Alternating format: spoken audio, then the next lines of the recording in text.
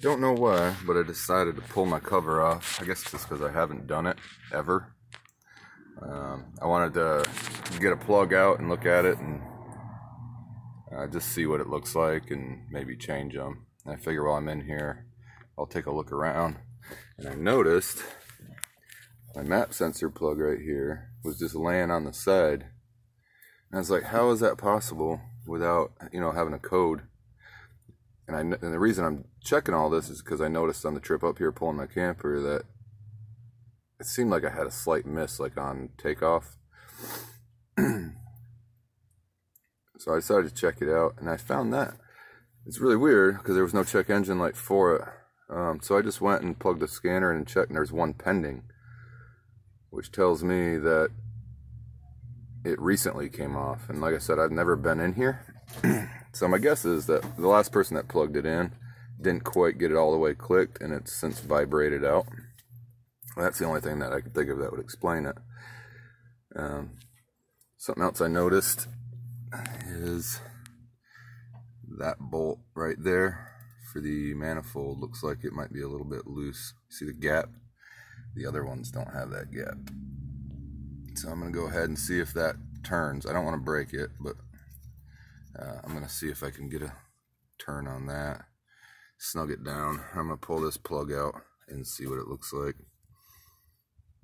But yeah, that's just sort of a funny little situation there. And the fact I happened to be taking this off and caught it as the code was still pending even. It's a little weird.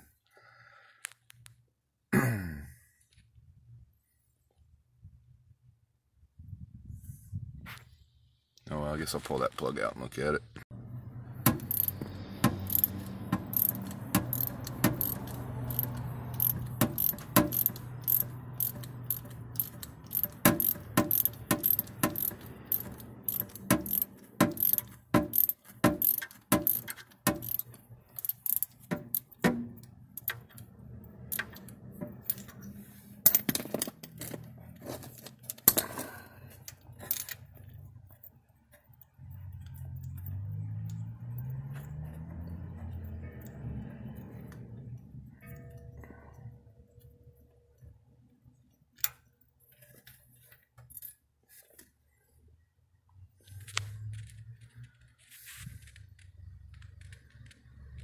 Doesn't look too bad. I'm gonna check the gap though.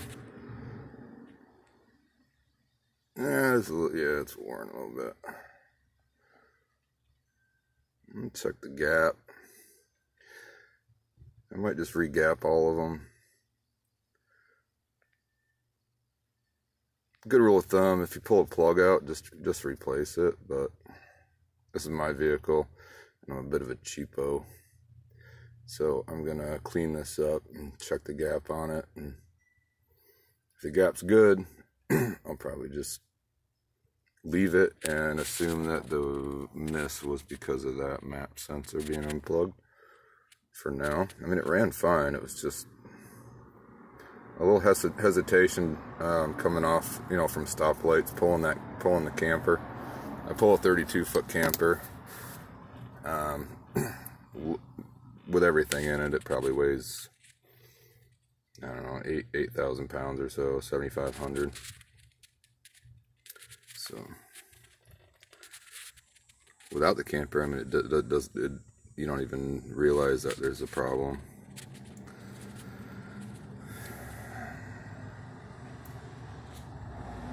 Yeah, well.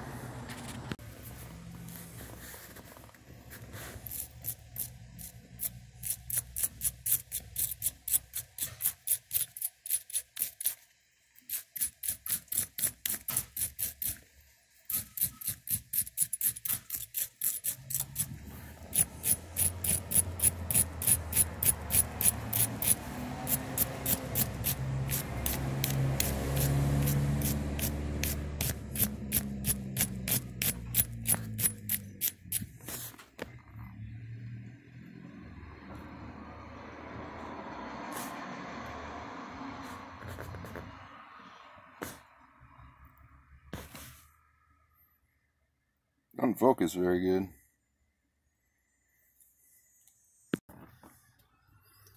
Well, I just measured it. The gap on this right now is 65 thousandths. But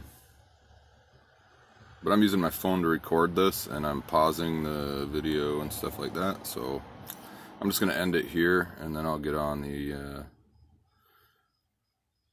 I'm not near a computer, so I'm just going to get on the old interwebs and figure out what the gap should be, and I'll adjust it accordingly. So, sorry for not putting that part in here. Really, I just wanted to show you that weird issue there with the map sensor being unplugged. This is a 07 Chevy Express van. It's got it's a 2500 and it has a 4.8 liter. In case you're wondering. If you get a code for a map sensor, maybe just check, see if it's unplugged. Alright, thanks for watching. Later.